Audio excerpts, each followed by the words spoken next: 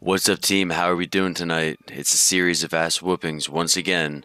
Now, this one's a little different. As you can see, I'm going through the menu here. The fight didn't even last 10 minutes, so I couldn't record the whole thing, and I've never done that before. So when I did record and I did 5, I thought that, wow, that match was super fast. Unfortunately, it just missed out on the first fight because it did the last 5 minutes before that, so we had to go through fight match replay. So here we are, Mr. Cool Cat Johnny Cage. I like that name. It's kind of cool. I didn't notice that before. And we're going right into it. We're going toe-to-toe. I was kind of feeling it. I played for about a half an hour before the game started, and look at this. I'm jumping in way too fast already. Man, that's too bad. I went for the 1-2-1 punish on that, but unfortunately I was a little too late. And I'm trying to zone him out at this point. I've got a lot going on, and I wanted to hit this so bad, but I missed that 2-4-3. I'm gonna hit that in a match. Oh, I wish I could back up. That is the new tech that I learned. Whenever Johnny Cage does his uppercut, if I back one, he'll whiff on the amplify. That's something new that I learned during this match, and I wanted to do it again, but I don't think he does it again on me. So I want to keep Johnny in the corner here, and I was practicing the 2-1 corner combos. Man, that's that back 1-2 into Storm Cell or the tick throw. That 50-50 will get you every time.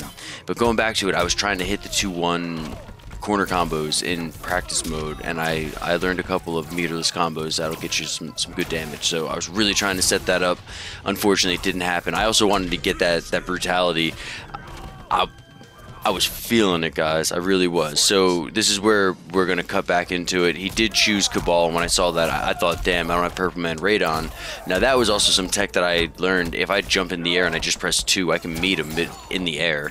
Now, this is where it's hard. He's really good. Ghost, man, I gotta say, your Cabal is killer, and you should probably stick with him because he is a force to be reckoned with in the good hand, or in the right hands. Alright, now I'm just going to stick with back 1-2, and I'm going to go with the old bread and butter because I already dropped against Johnny Cage, and you only get 24% if you drop that combo. And man, I don't know why I can't land it online all the time.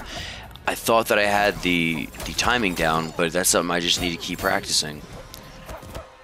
Alright, so he's got these jumping combos, and I gotta say, in the corner, it's hard for me. So I was happy he took me out of the corner. I was able to cheese him with some Combat League. Forward 2 into fatal. Hopefully they go to poke, and he did. Teaches you don't press buttons, man.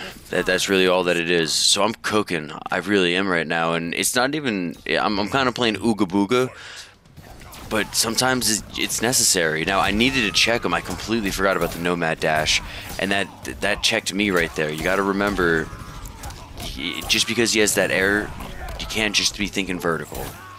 So at this point, I'm thinking to myself, damn, this is going to be a tough one right here. I'm back in the corner, and he's just jumping. And, I mean, I got lucky that I was able to hit him with the stagger. You saw it. He went to go duck. If I went for the throw, it would have been lights out. Instead, I did the stagger. He let go of block. I saw it. I hit him with a midi.